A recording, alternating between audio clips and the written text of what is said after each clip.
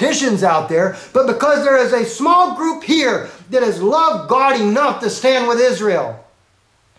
Remember what Hashem says to Abraham? He's standing there in a human body. I mean, come on, wake up. Hashem himself, Yahweh, in a human body, standing with Abraham. And he said, if there be 10 righteous there, I'll spare the city.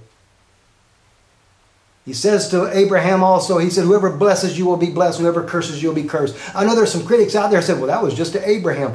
You know what? You need to search the Torah a little deeper. There's about 5 places in there where God says that, and one of them applies to Israel. We can get on that another day. Okay, so we're going down. Where did I leave off here? And he said, please let me glean. And she said, please let me glean and gather. Okay, we got there where she's gleaning. Then Boaz said to Ruth, you will listen, my daughter. Will you not? Free will. Seems like that's what we hear in the Word of God. Not just Christian Bible too, by the way. It is Torah of a free willing heart. Bring forth your gifts. So he asked her kindly, will you not? Will you not listen? Do not go glean in another field, nor go from here, but stay close to my young women. Stay close to the Word of God. Don't be gleaning in all these fields. All these different doctrinal theologies. And I don't want to get out. I'm not here to hurt anyone's feelings. Stick with the Word of God. And stay with the Word of God. Let your eyes be on the field which they reap, and go after them. Have I not commanded the young men not to touch you? Now that in itself is interesting. If you ever notice, the Jewish people are not against.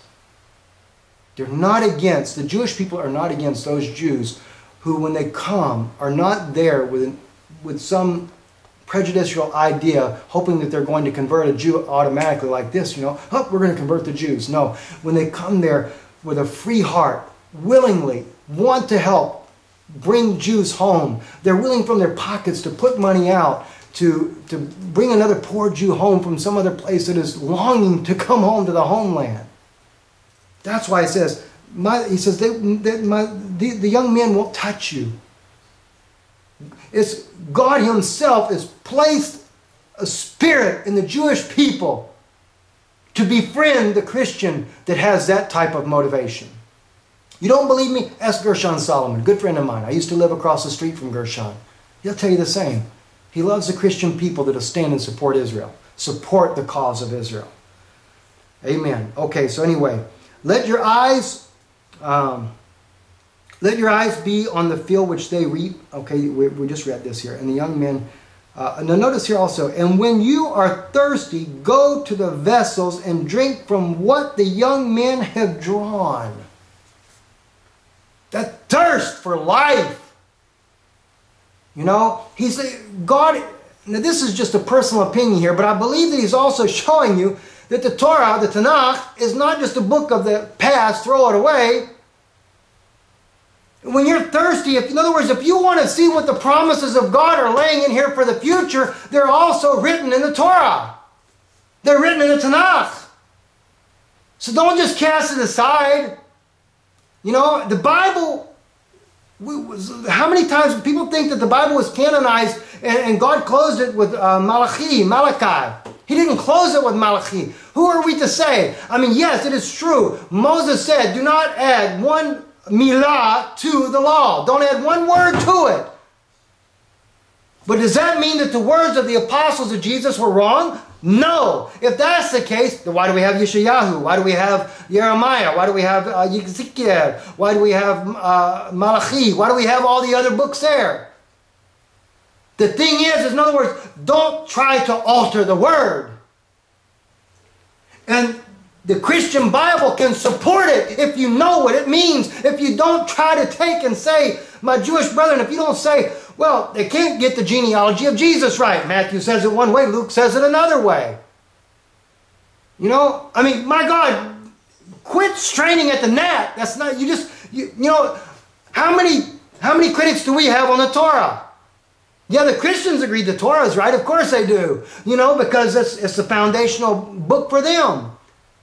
But when it comes to the critics that don't agree with the Torah, they kind of found all kind of faults. But we can explain it. Yes, we can. But the thing is, find then someone that can explain the Christian Bible to you to where it makes sense and dovetails with the Torah. Because it don't contradict it. All right, brothers, let's take a look at this. Let's be serious. Let's ask Hashem to be serious with you and look at this and give you favor with Him. So she fell on her face, bowed down to the ground, and said to him, "Why have I found favor in your eyes that you should take notice of me, since I am a foreigner?" I mean, just like the little woman that come to Jesus, she was a Gentile, and Jesus said, "It's not meet for me to give the children's bread to dogs." Called her people dogs. She said, "Truth, Lord, but the dogs eat the crumbs under the master's table." He was calling the Gentile race a bunch of unclean animals. But she found favor in His sight. And Jesus even makes a comment. He'd never seen so much faith, not even Israel. It's true. And Boaz answered and said to her, "It has been fully reported to me all that you have done for your mother-in-law since the death of your husband." Christians, you need to take good note at that one right there. Because what Boaz is speaking of is prophesying that since the death of Jesus Christ, it has been watched, the kindness that the Christian has either showed to Israel or those that claim Christianity have killed the Jews because of it. And in her case, he speaks of the kindness. Because why? There is a Christian out there that is nothing but shows the kindness and love and outpouring of a genuine Spirit of God to the Jewish people. And believe me, did Ruth ever look down on her mother-in-law because all the evil befell her? No. She didn't look down on her. Not at all. Okay. "And how you have left your father and your mother and the land of your birth, and have come to a people whom you did not know before." You're willing to forsake all the other ungodly ways. You become a Christian, as the Christians call it. You've been born again. Not born again to another denominational belief, but you're born again of the Spirit of Almighty God. That's what it is.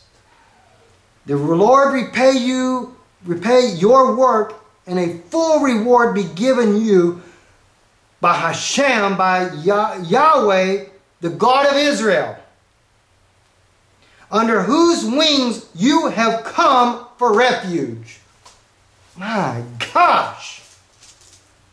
Now, keep that close in mind, because you're going to see something in here in a minute. You're going to see her testimony, Ruth's testimony.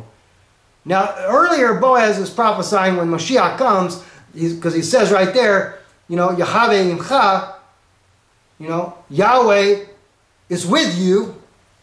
And now he's kind of alluding to this again when he says right here that that Jehovah, I'm going to just say it in plain English for the Christian people, that Jehovah repay your work and a full reward be given you by Jehovah, God of Israel, under whose wings you have come for refuge. Now, here's what's interesting. Whose wing is she under? The wing is a representation of strength. See? This is where it comes in when you're looking at Jesus himself as Mashiach. Jesus is the strength. He's the body. He's the wings, so to speak. Okay? Just keep that in mind, because we're going to come right back to this in just a few minutes here.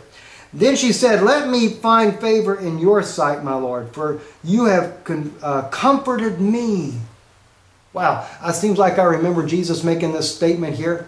"I will not leave you comfortless." Now, he didn't say, well, let me just read it. Let me just quote the rest. I know it by heart. "I will not leave you comfortless, but I will send you."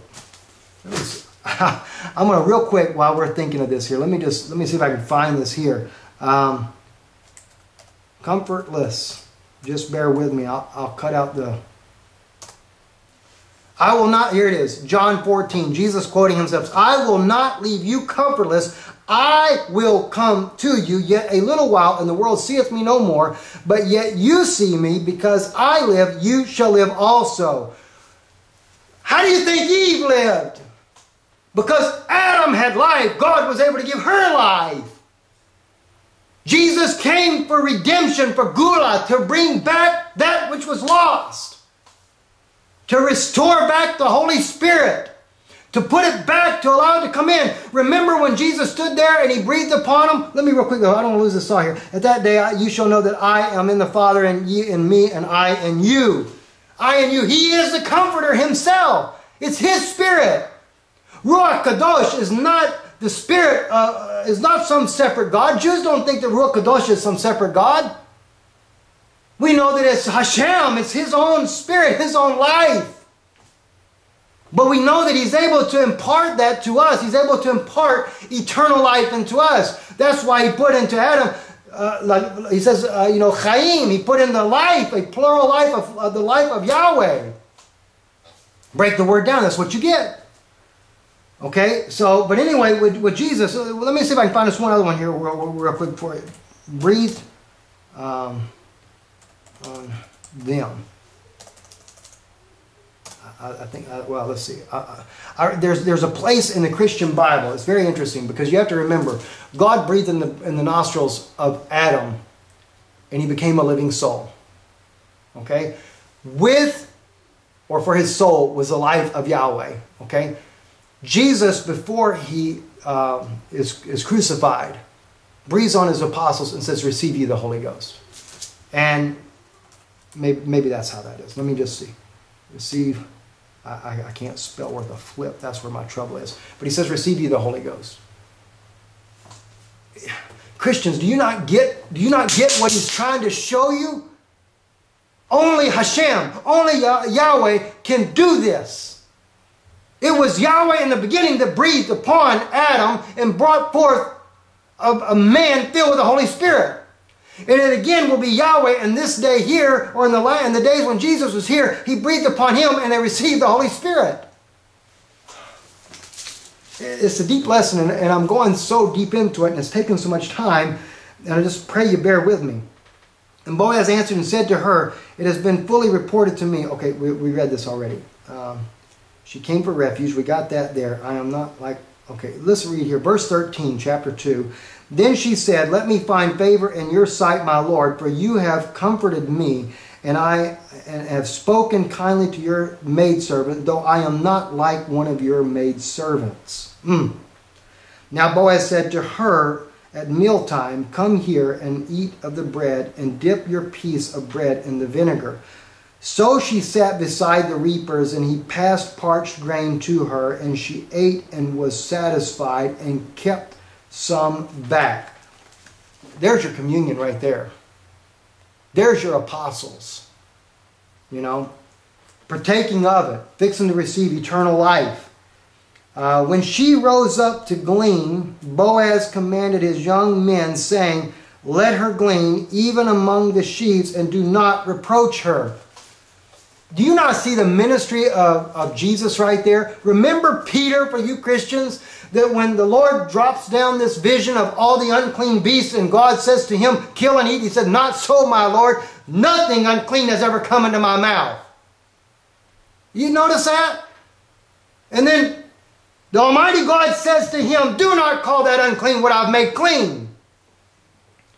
Showing that the Gentile would come in. Because you have to remember, kosher law, to begin with, Hashem gives us kosher law. Why did he give us kosher law? Because he says like this to us. The sexual immorality of the Gentiles is such that I have to put this law here for you to separate you so that you know, don't eat of the unclean things. In other words, they're just like animals. That's why Jesus says to the woman, you know, it's the race, not the fact of a woman, but it was the race. The Gentiles as a race was an unclean race because of their sexual immorality. So Hashem gives us a kosher law because of that. But the thing was, when God shows Peter the vision, Jesus has already died. He paid with his own blood the price for sin. So therefore now the Gentile has a door to come in. And Boaz is speaking of that right here. So don't call it unclean. It's been made clean. The Gentiles, through that blood, the sacrifice. And my brethren, you know as well as I do, as long as the Gentile is willing to come in under the law of Moses, we have to accept that. And there's been a blood sacrifice offered for them. It says, when she rose up to glean, Boaz commanded his young man, saying, let her alone glean even the sheaves, and do not reproach her. So the thing was in other words, the Gentiles were going to come in as well, and they were also going to evangelize. In other words, leave them alone. Also let the grain from the bundles fall purposely for her. Leave it so that she may glean, and do not rebuke her. So she gleaned in the field until the evening, and beat out what she had gleaned, and it was about an ephah of barley. Then she took it up and went into the city, into her mother-in-law, saw what she had gleaned. So she brought out and gave to her what she had kept back after she had been satisfied. See, she's helping to bring the lost children, the lost tribes of Israel back home. That's part of the Gentile ministry. And even though God has commanded us as Jews to bring home our people, like Michael Frund is doing with IsraelReturns.org, God commands us to do like that, but also He deals with the Gentile as well. Let them have part in it. Let them take part in it. That's the four corners. Bringing home the lost tribes of Israel, and of course the house of Judah as well. So you people that claim to be Christians and you're not taking part in that, and you're not at least supportive of it with your own heart and your own ministry, check yourself with the Word of God. Then she took it and went into the city. Okay, we read that there. Okay, verse 19. And her mother-in-law said to her, where have you gathered today, and where did you work? Blessed be the one who took notice of you. So she told her mother-in-law, in whom she had worked, and said, the man's name with whom I work today is Boaz. Then Naomi said to her daughter-in-law, blessed be he of Yahweh, who has not forsaken His kindness to the living and the dead. My God, that's a beautiful one right there. He's not forsaken the living and the dead. You know why He says that? I don't know if there's a Christian alive that knows the reason why He says that. The living are the Gentiles that have received the baptism of the Holy Ghost that was poured out on the day of Pentecost until now, and have received the Holy Ghost. They're living because they have received eternal life, because they accepted the provided sacrifice that was able to bring forth life, the life of Yahweh back upon them in the form of the Holy Spirit. But He didn't forsake the dead either. Naomi considered herself dead, and she was right, because there was still not a life, there was not a Spirit of Almighty God living in her. And even in the natural, in that day, the Spirit of God had not been poured out that way. That's why the Scripture says about those like Abraham, Isaac, and Jacob, and all of them, they died believing they would receive a promise, but it was afar off. And until Jesus came and offered up His own life so that the Holy Spirit could be parted from Him, that's why His side was pierced. Adam's side was pierced. He was opened up, and from him God brought forth that life. When Moses struck the rock in the wilderness the first time, not when he said speak to the rock, but the first time, Yahweh told him, go and smite the rock. That rock was split open. You know, check out the Caldwells. Jim and Penny Caldwell, they have a beautiful picture on their website, or even Ron Wyatt's website. You can see the rock. They found it over in northwest Saudi Arabia. Ron Wyatt was actually the one that discovered it. The Caldwells were kind enough, when Ron told them how to get there, to get the picture of it and brought it back. And here this rock is, a huge rock that's been split. Hatzor, for my Jewish brethren. So Hatzor, the same rock. And we know that according to David in the Psalms and Yeshayahu as well, that he said that it was that Hashem was that rock, Yahweh was that rock. Of course He was the rock. He was on the rock. Or in this case here, because we know that according to the Torah, that God, Hashem, is the life-giving waters. And when the rock was smitten, he had to smite the rock to bring forth that life-giving water, to bring forth the Spirit of Almighty God. But that water was a natural water that you would thirst again. When Jesus was with the woman at the well, what happened? He said, bring me a drink. She said, sir, we don't have custom. You're a Jew, I'm a Samaritan. He said, if you knew who it was that was speaking to you, you would ask me for a drink. And I'd give you water. You don't have to come here. He didn't say that he was going to go get her some water. He said, I'll give you that water. And when he was on Calvary and that Roman soldier opened up his side, the water and the blood came from his side. The blood showing that it was blood sacrifice, that he was a sacrifice. But the water showed that he was the living waters of life, that it was Yahweh that was inside of that human body that came forth, that brought back redemption to Israel. And my brothers, we sit here and we argue over this fault, that fault with the Christian Bible. This is wrong with it and that's wrong with it. Call me. Take the time and call me. You can find my number easily on my website, IsraelReturns.com. You can call me. I'll gladly sit down with you as love as one Jewish brother to another Jewish brother. You're not going to find a mistake. You might think it's that way, but it's not that way. And we have right here in the book of Ruth hidden all these mysteries. My gosh, praise be to God. Okay. So anyways, we have here, let's say, I don't know where we're at, verse 22 maybe of chapter 2. And Naomi said to Ruth, her daughter-in-law, it is good, my daughter, that you go out with his young women, and that the people do not meet you in any other field. I like that. Stick with the word of God. You don't need a bunch of fields. Maybe we already read this here.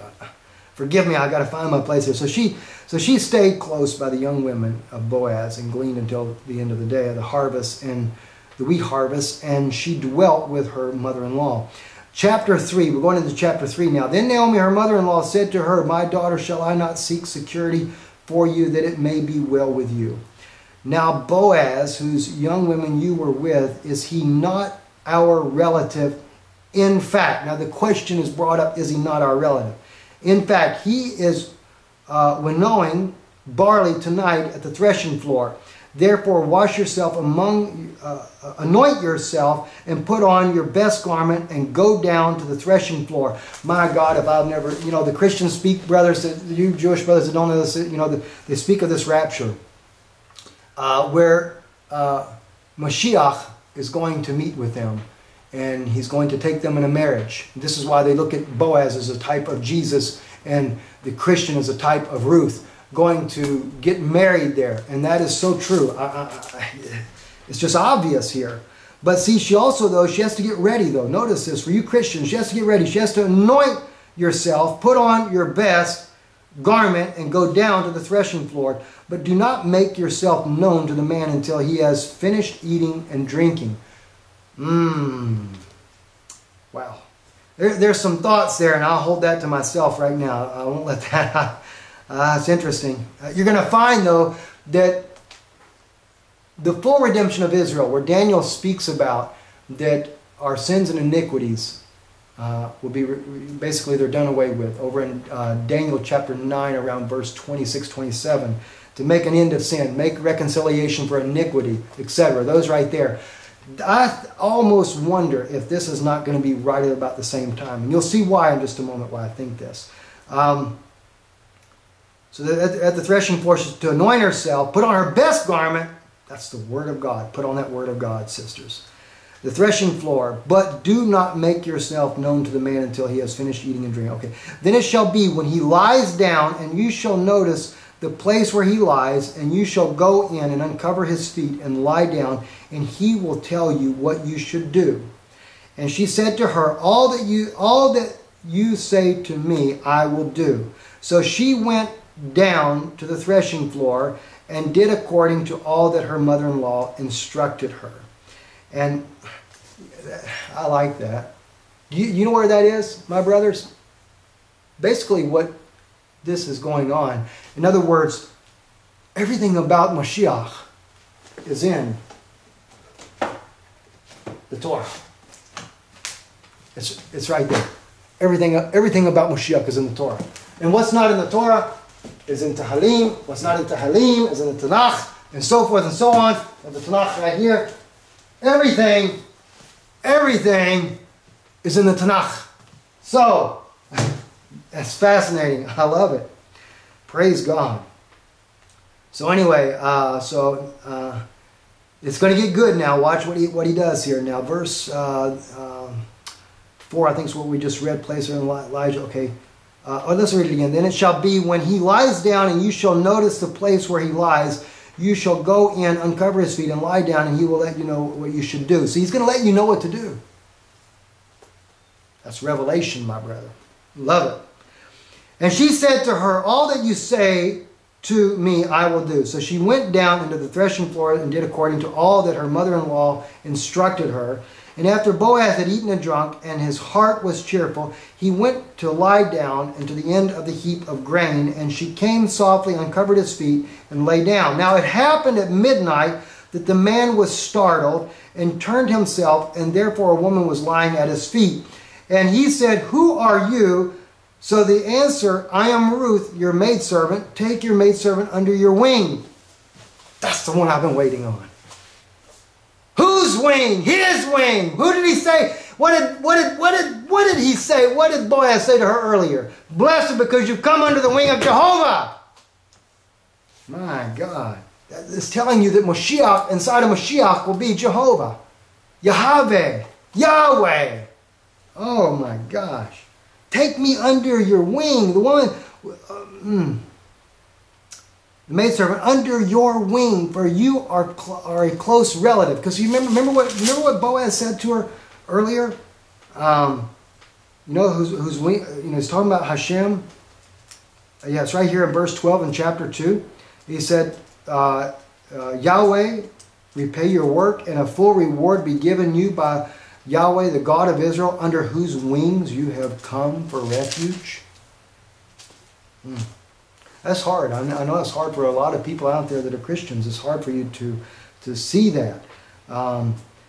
Because for the Jewish people, we don't believe in multiple gods. And I know there's a lot of Trinitarians that don't believe in multiple gods either. It's just a lot of times the way it's presented. For Jews, it appears that you believe in multiple gods. But I know I've got a lot of good Trinitarian friends, and I know they don't think like that. They realize that it's one God who has manifested himself in more than one way.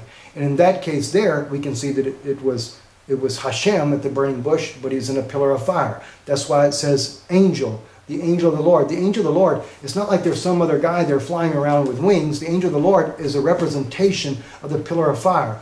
Elohim in Hebrew, when it says, just for a little Hebrew instruction for you so you understand why Jews find it kind of funny when people say this. When it says, Bereshit bara Elohim et hashamayim ve'et ha'aretz, this is Genesis 1:1, in the beginning God created the heavens and the earth. Now, sometimes the Trinitarians, they take the word Elohim, they say, see there, it's plural. It's plural form of the word God, so therefore we have, there's one God, God Jesus, and God the Father, and etc. No, because in order for it to be multiple gods, then it would have to also have a plural verb.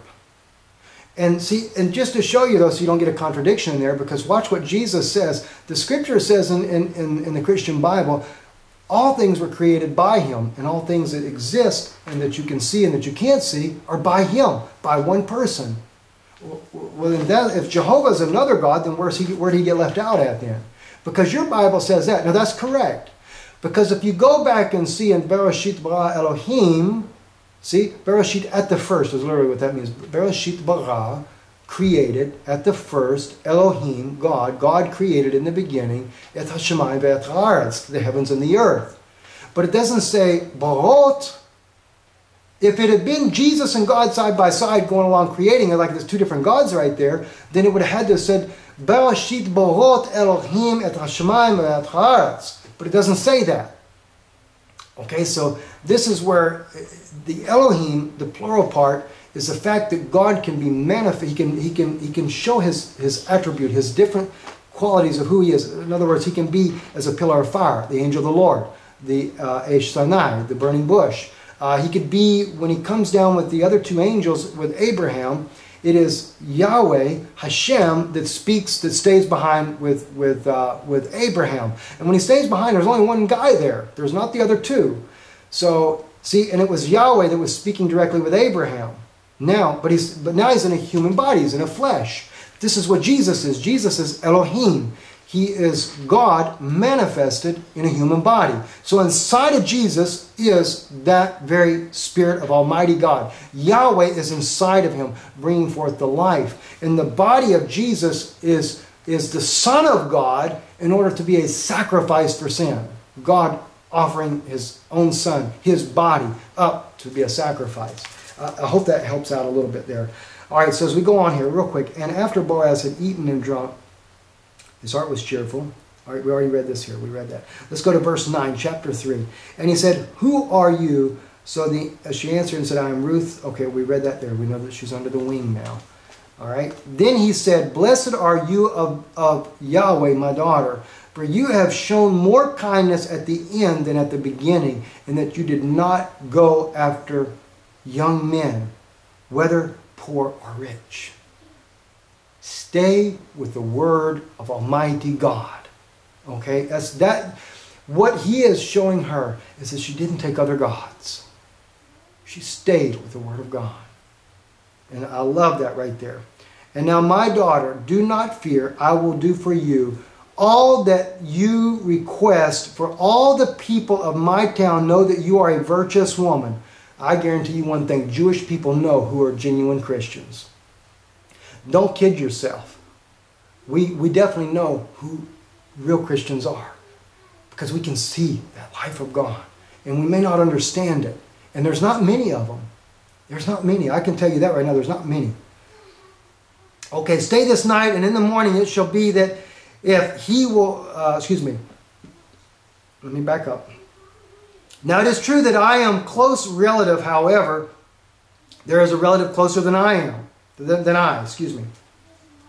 "Stay this night in the morning, and it shall be that if he will perform the duty of the close relative for you, good, let him do it. But if he does not want to perform the duty for you, then I will perform the duty for you. As Yahweh lives, lie down until morning.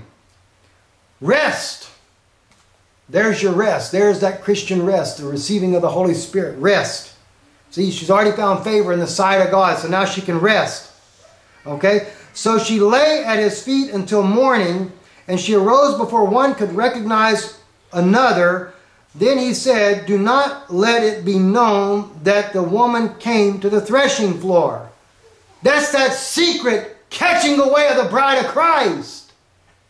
That's why the Jews cannot see who Moshiach is until this covenant is done. And you're going to see it's going to be a simultaneous thing. Not to say that there's not Jewish people that won't recognize, because believe me, when John spoke in Revelation he saw this group that no man could number, he didn't recognize them, but he did recognize one thing, that they were made up of every tongue, tribe, and kindred, and nation, the tribes as well. So there are Jews amongst that. But then that other group, the 144,000, he recognizes them because why? They're of each tribe of Israel, the 12 tribes. And don't think there's a mistake in there, brethren, because we'll get into that argument on another day. But for my Jewish brethren, when you look at the 12 tribes he chooses, all you have to do is go back and look what Yahweh says about the tribe of Ephraim and the tribe of Dan and what they did.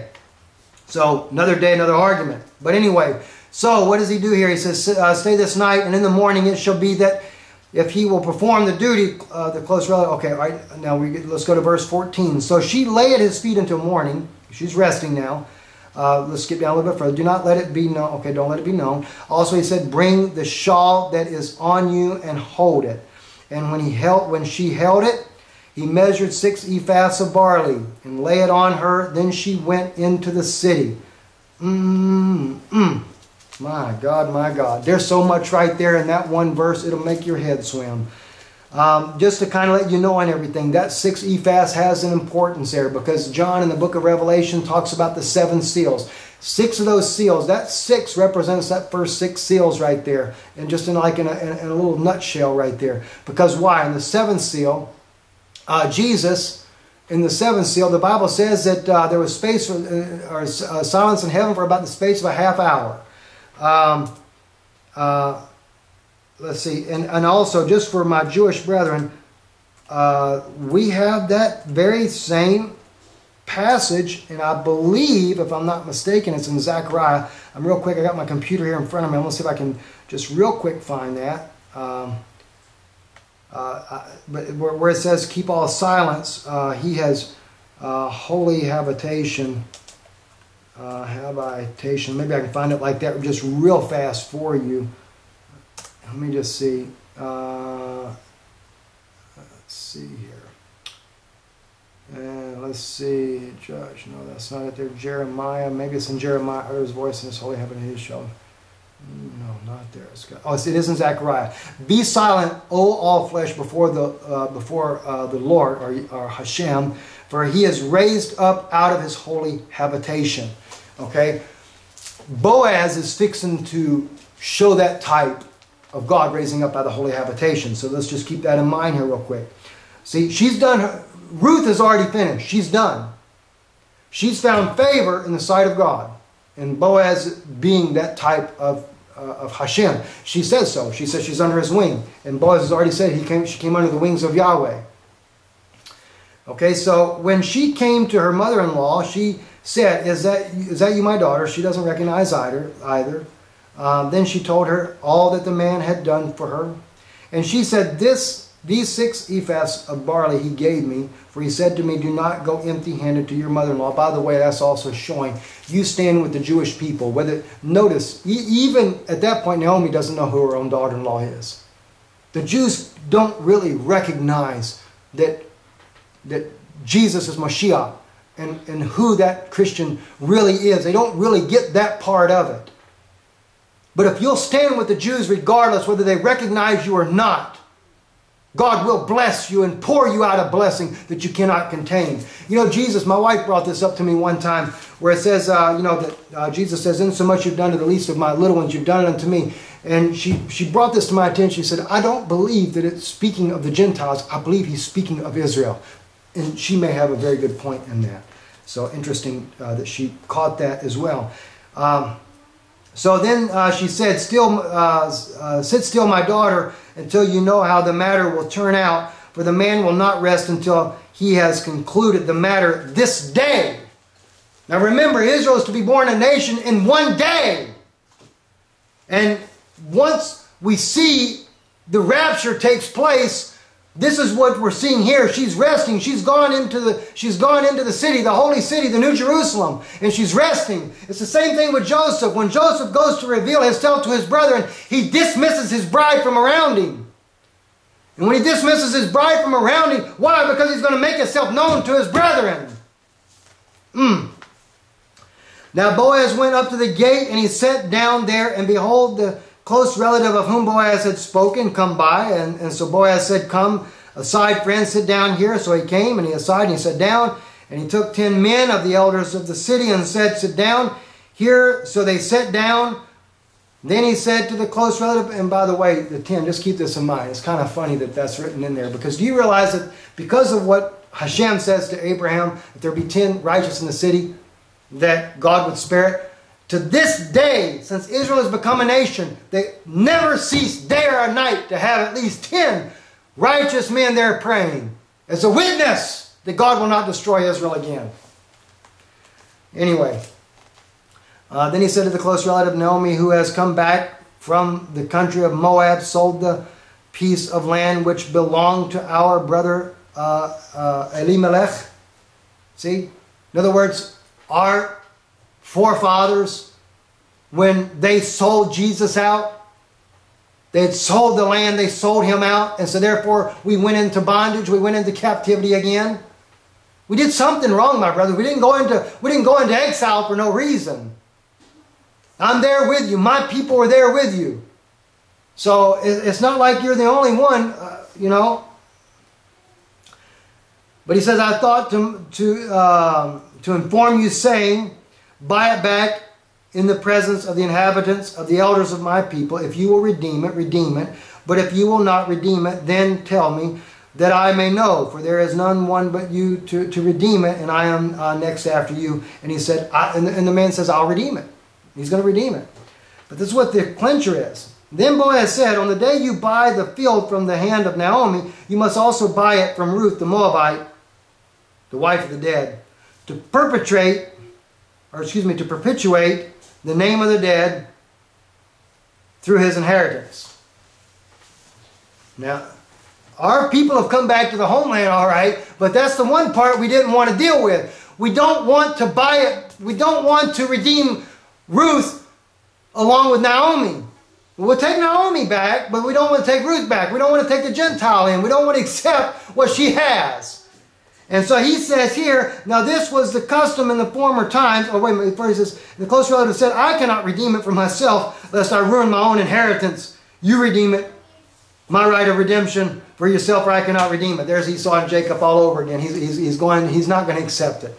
Oh my God, it's wonderful here. Now, we'll close here. Now, this is what the custom is in the former times in Israel concerning redeeming and the exchanging. To confirm anything, if one man took off his shoe or a sandal and gave it to the other, and this was the confirmation in Israel. Therefore, to the close relative said to Boaz, buy it for yourself. So he took off his sandal, and Boaz said to the elders and all the people, Boaz said to the elders of the people, you are witnesses, this day I have bought all that is Elimelech, and all that was Chilion's and Machalon's from the hand of Naomi. Moreover, Ruth the Moabitess, the widow of Machalon, I have acquired as my wife, and to perpetuate the name of the dead through his inheritance, that the name of the dead may not be cut off from among his brethren and from his position at the gate. You are the witnesses this day. And my brethren, let it be known that Jesus says, I am the door to the sheepfold. I am the gate. I am the way. I am the truth. I am the life. He has paid the price. It is finished. It is over. The only difference is, it's our hour. It's close at hand. Because Ruth is fixing to get married. And our people are fixing to recognize who Mashiach ben David really is. If you're a Jewish brother and you see this, and it's starting to tug at your heart now, maybe you're part of the tribes that are part of the bride of Christ instead. If you're a Christian, or if you're not a Christian and watch this video, I encourage you to recognize the Mashiach, the son of David. His name is Yeshua, Jesus, the Christ. Baruch haba, blessed is the coming of Mashiach ben David, because for Israel, we will be born in a day. And as Brother Gary sends me the email, it won't be because of the revival that's going on. There is going to be a revival, but unfortunately, it's already a rapture. So it's a revival in another dimension. So we kind of, there's where it comes in at. But you know what? Brother Gary, he's right, because in this regard here, what causes the jealousy is that there is a rapture. There is a marriage between Ruth. Now there will be joy. I didn't finish it because the video is so long. I'll have to break it up into two parts. God bless you. Baruch Hashem. Blessed be the name. And his name is Yeshua HaMashiach.